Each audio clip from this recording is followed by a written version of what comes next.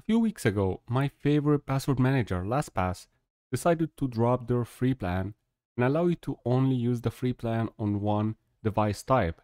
For example, you could use it only on mobile phones or computers. You could not use the same account between your cell phone and your computer without upgrading to a paid account, which made a lot of users leave the platform for competitors like Bitwarden or 1Password or Dashlane. Now, as you know, password managers are really helpful. Imagine using the same password for all your services. If your password gets leaked or the database of the website you are registered to get hacked, which happen all the time with big company names as well, then all your passwords are compromised. And I went in a journey to find the best alternative to LastPass that provides me the benefits of a password manager, like creating unique strong password for every website or every account I own, but also I wanted to be able to control the data and have it in premises or on my own server so that I have full control over my data. And that's why I found Bitwarden self-hosted solution. Now, before I started working with Bitwarden, I tested a different product called Passport, which is an open source password manager that worked very well, but it also had multiple deal breakers like not having a mobile app for Android or iOS. It required you to have double authentication, like unlocking the vault would be entering your master password once and then entering your master password again for every website password you want to use. And it also had a very complex password recovery procedure that you needed to do to access the same account, say, on different browsers. So I could not make a video on Passport because the product was not very reliable. It also had random Docker crashes, but Bitwarden seems to work a lot more stable than Passport.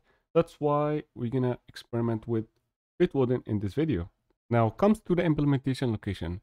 Bitwarden comes in Docker container stack. So it's multiple Docker containers together that make up the application. So you have the possibility to deploy Bitwarden stack on any Docker enabled machine. This could be in your home network or this could be on the cloud. If you are looking for a completely free solution, you do not want to pay for the cloud service, you can do it in your home computer and just use port forwarding to allow the access from the internet to your local machine.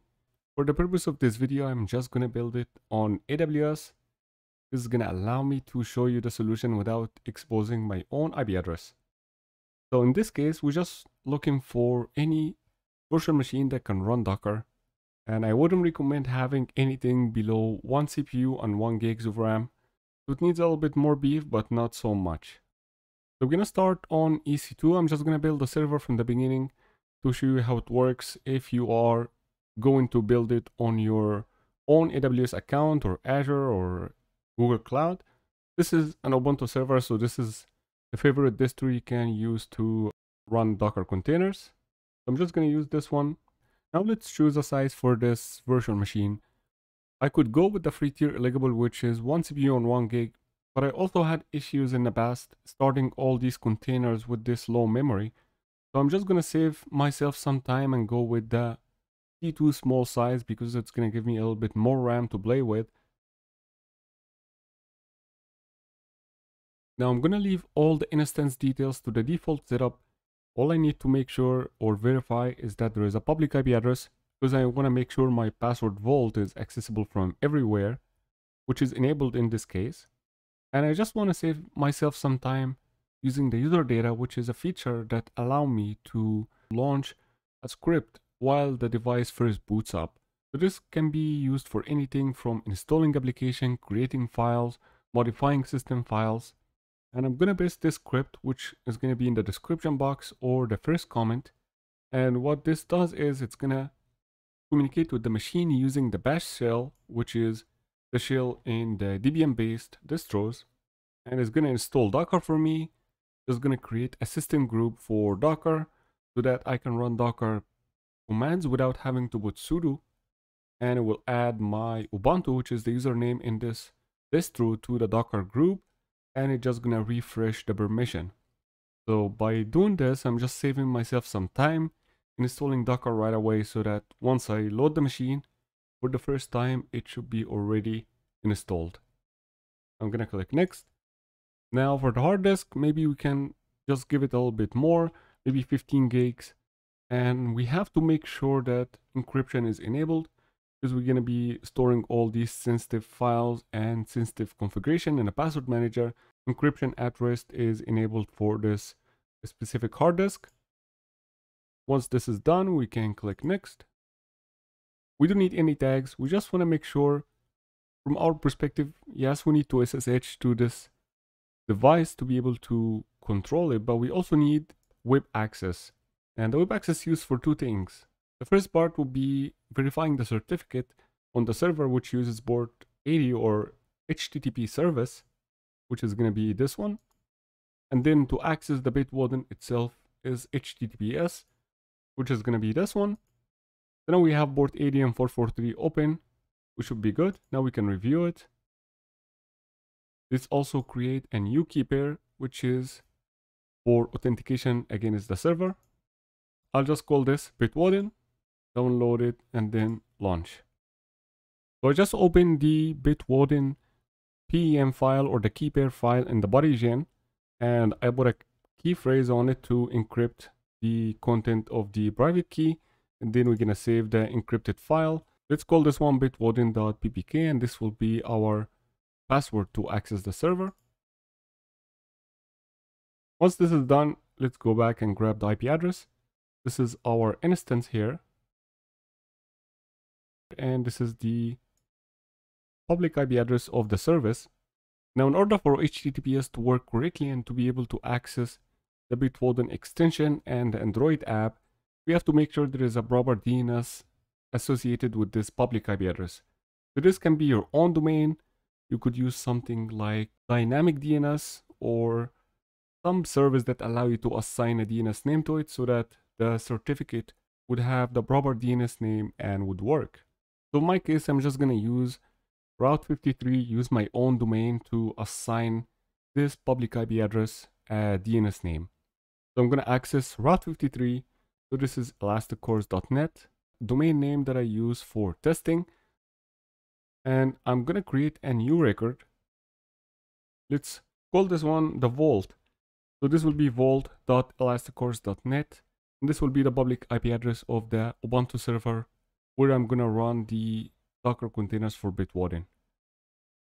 So now I should be able to get a proper DNS and proper certificate for the server. So I'm going to open my body client. I'm going to use Ubuntu at vault.elasticourse.net. Port 22 is the default. We're going to go to the SSH authentication method and just use the PPK file that we separated earlier. Now, as you see, I should be able to access the server. I put a password on it, so I'm be required to put the key phrase to unlock the private key, which is extra security measure. So now we should be good. Let's verify if Docker is running. So as you see, docker-v is running. And also docker-compose is running. So the start script or the launch script helped me get this running right away without having to run it after the machine boots. So now we should be good. Let's start installing Bitwarden. We first need to create a user account for Bitwarden, and we're doing this because we want to separate our user account Ubuntu from the user account creating the containers. So I'm going to use add user Bitwarden, asking me to create a password, and this password has to be secure because this now is allowing access to the server or a backdoor password access to the server. So we have to make sure we put a very strong password in here, and this will be different from your Vault master password. This is just the password to the local account on the server running the Docker containers. I'm going to choose a complex password here. So once this is created, we're going to do the same thing we did with our Ubuntu user in the launch script. We're just going to add the user Bitwarden to the Docker group. And this way, Bitwarden can communicate with Docker without having to use sudo as well. And then we're going to create the directory opt or optional /Bitwarden. This is also part of the install script. Finally, we're just going to change the permission and change the ownership and the group membership to the Bitwarden for this directory. So now all the prerequisite from having Docker, Docker compose and user account added to Docker group, and a directory with the correct permission and correct ownership. Now I like to verify also that the user has been added to the groups correctly. So I like to open the etc/group file and look for the Docker group. And as you see, the Docker group in here has the Ubuntu user and it has the Bitwarden user. So our group membership is correct. Now we're just going to install the one-click installer, which is hosted on the Bitwarden website. And it just curls this file or the shell script to run the installation, and it gives it the execution permission so that we can run it. And all we need to do after this is just communicate with this file and give it the install instruction. So as you see, this is the installer. First, it's going to ask me for the domain name. So this is the DNS name I give to my server. Like I said, if you don't have a domain, you don't have to worry. You can use any dynamic DNS service, as you don't have to put anything in the DNS side. All the certificate work is done on the server itself. So if I put this domain right here, it's going to ask me if I want to get a free certificate, and it runs the Let's Encrypt free certificate generator and renewal process automatically. It's very convenient for us. Of course, I'm going to say yes. Now it's going to ask me for the admin email, so I'm just going to say support@vault. Now right now it's creating the certificate, and it's allowing the server to communicate with the outside certificate authority. As you see in here, it said that the process was successful. Now it's installing the remaining of the component, but first it's asking me to generate an installation ID. So this is very simple. You don't need any registration or any account confirmation. You need to come here, Bitwarden/host, just put your support email address, and you're gonna get generated serial number right away to use in the process. So I'm gonna use the installation ID and then the installation key. Now in my case, everything went well, so I'm just gonna start the containers using this command, Bitwarden shell start. And as you see, it's installing a lot of containers to make this application work, from the database service to the back end to the front end Nginx to the admin to the single sign-on. So every single component is running on its own container, and we have almost 12 of them in here. Such a hard work from Bitwarden, and it's great that they are providing this code and this application free for personal use. So make sure you take advantage of this. Now once everything is running, it's gonna go through the certificate. As you can see in here, if the certificate is due for renewal, which is happen automatically every restart or every turn on for the server, it's gonna take care of that for you, so you don't have to do any manual work. It's gonna start creating some directories and start the containers. And this is the part where you're gonna have issues if you are using a low resource server. Creating these 12 containers takes some beef, and it's causing some lower servers to kind of crash. So I'm gonna now join my server, https vault.elasticourse.net, and let's see if we can get it to work. So as you can see, this is my Bitwarden. Let's create the first account. I'm just gonna give it a strong password because this is technically accessing all my saved passwords. Now as you see, my main account was created. So now I'm running this locally on my server, and it has a front end to access the service. Now let's just verify the certificate really quick on this. You notice the certificate was released by R3, which is part of the Let's Encrypt certificate authority, and it's short term, so it expires only on 3 months, but it automatically renewal, so you don't have to worry about all of that. So now as you see, once I logged in, this is my empty vault, and it works exactly like the cloud-based service. I can create items or password, logins, addresses. Let's say this is the access to ElastiCourse, and your username will be test, and the password will be one of these generated strong password. And let's save this. First login. So now we have our first password. You can also import and export from your own LastPass account, the cloud-based Bitwarden account. So now we have our vault. We have a few passwords saved. How do we access this vault from the browser extension or from the mobile app, for example? I'm going to start by the extension for Google Chrome. I'm just going to add it like any extension. Now, as you see in the extension, the login by default will take you to the cloud-based service provided by bitwarden.com. What you want to do before logging is to click the gear. Just choose the self-hosted environment. So I'm going to use the DNS name, fully qualified domain name, and just set this up as my server URL. So just like this, it should be in here. So I'm just going to log in now with my account.